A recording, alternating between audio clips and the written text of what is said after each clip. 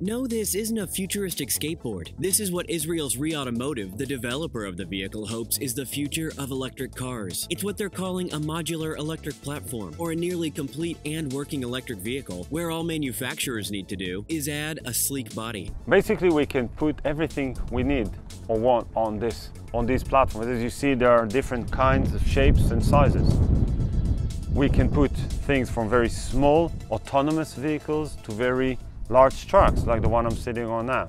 It can be autonomous, it can be manually driven, it can be small or big, it can be used off-road or on the road.